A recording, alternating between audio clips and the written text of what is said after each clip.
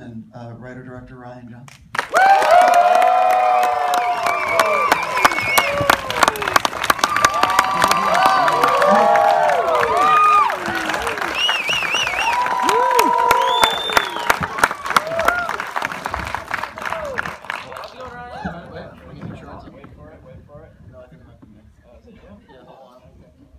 We can all, this is intimate, I can just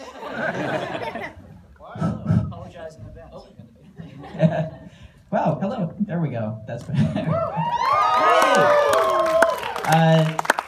Thank you for having me. Thank you guys, IMAX, for doing this, but mostly thank you guys. I know you guys had to email in for tickets. I know you had to line up early. I'm sure a lot of you had to schlep out here and travel. I really, really appreciate you guys being here. I'm looking forward to having a conversation with you guys.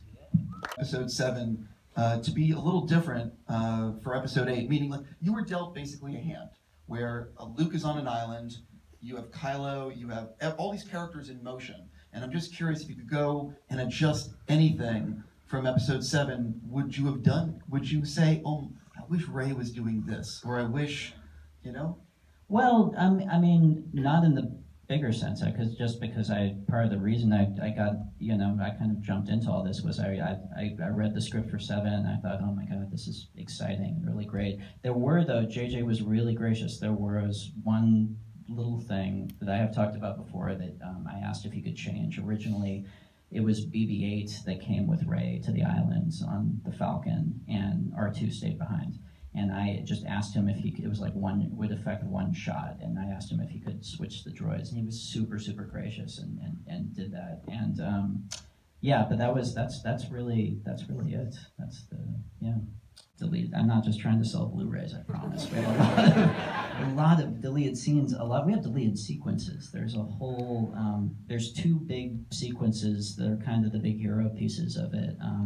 One is a whole other kind of, it's not really like a lesson, but it's a whole other big thing between Rey and Luke on the island that involves like a caretaker bit. Like you see this village where the caretaker creatures, like the nun fish creatures, live, and it's anyway. It's a sequence I always really loved. It's a really beautiful sequence, and it was one of those things. It was one of those sequences where, and this always happens at some point in the edit, you just kind of suddenly, it's like you can see through the matrix, and you're like, oh my God, that big sequence that I love so much, and I can't imagine the movie without. If we lift it out and put these 2 things together, it plays in a slightly different way, but it plays better. And you just kind of have that shit, and you hit delete, and you don't think about like all this stuff that we actually built on set to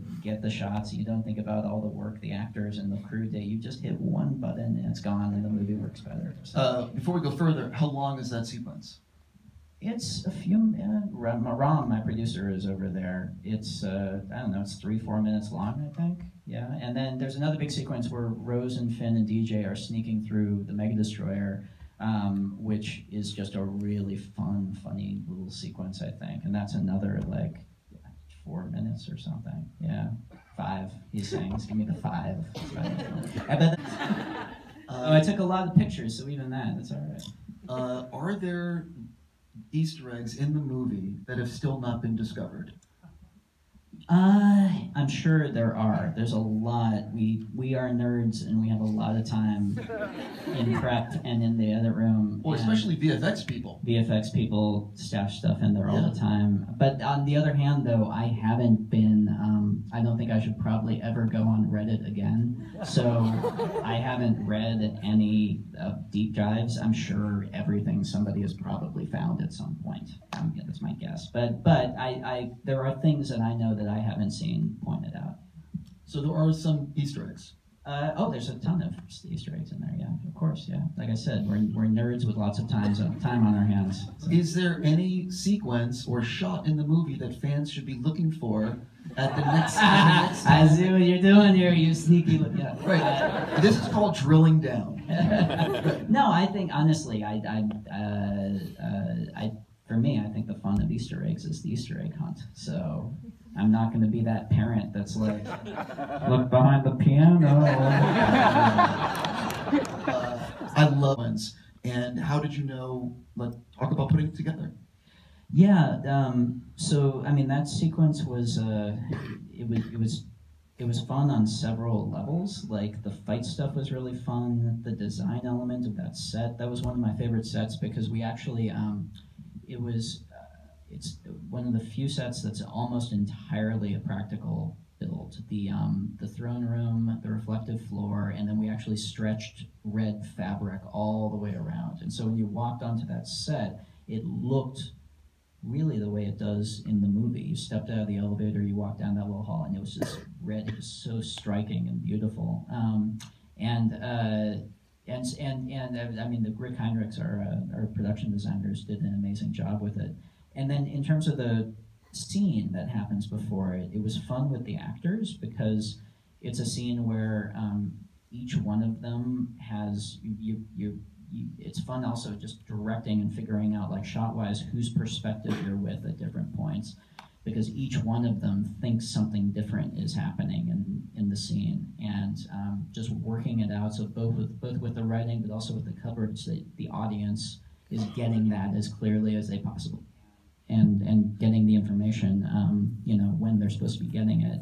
I remember spending, even though Adam spends 80% of the scene sitting, kneeling like this, looking blankly, apparently, he's not. He's actually like, I spent a lot of time with Adam going through what he knows when, what his agenda is when he walks in, at what point does he make the decision, here's my chance, at what point what is he thinking at different points in the scene. Yeah, that's what I wanted to ask, if I could ask a follow-up. When he walks in that room, does he know what he's going to do, or is he making that decision in the moment? Well, my take on this is also the sort of thing, I don't know if, I mean, I know what I think. I don't know if it's my place to say at this point, though. I feel like the movie and the scenes like that and kind of the... I only ask because you're the writer-director. I know, but you guys know what I mean, right? I don't know. I can give my take on it, but it doesn't. I guess now that the movie is out there and belongs to you guys, my take is take it with a grain of salt, I guess. But in my mind, he walks in there knowing basically that he is going to betray Snoke and look for an opportunity, but he doesn't yet know exactly what the mechanism is and what his opportunity is going to be. But he's gone in there with the intent of, whether it's now or whether it's later or whenever it is, when he brings Rey in there, he's had that connection with her, and what he says in the elevator, from that, in my head, I thought, okay, he knows he's going to do this, he doesn't know how yet.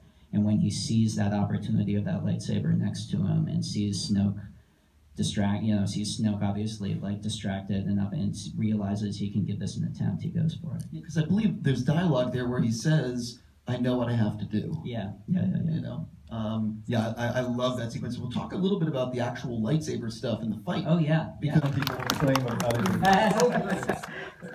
But obviously, you came into Breaking Bad when it was already a very beloved, very popular franchise, or at least the series. So, and then Star Wars, that's that times 10, especially with such a devoted fan base.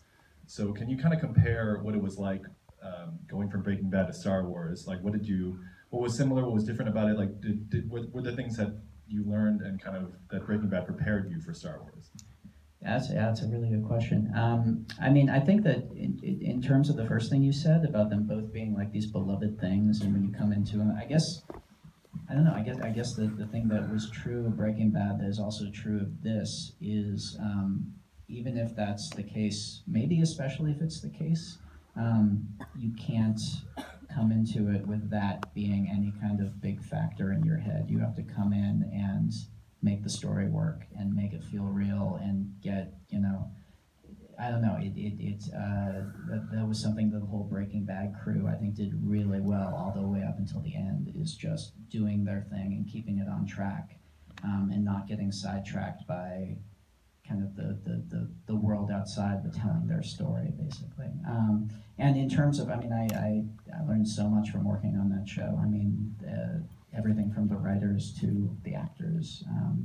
It was yeah, I don't know if I could even pick one thing, but I feel like it was, it did, I guess it was nice to be able to come into something from the outside and feel like you could find your way into it creatively, I guess, yeah.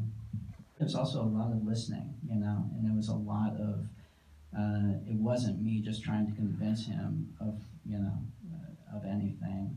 It was me really taking seriously that this guy, you know, obviously, you know, this is Mark Hamill. This character's been a part of his life for all these years, you know. So it was a lot of listening, it was a lot of talking, and it was a long process. But it was a really good one, and by the end of it, you know, he committed to it, and I think the performance that he gives on screen, and in that scene specifically, I always found it so powerful, you know. But yeah, so I don't know if that answers the question. No. Yeah. All right. Jim. The next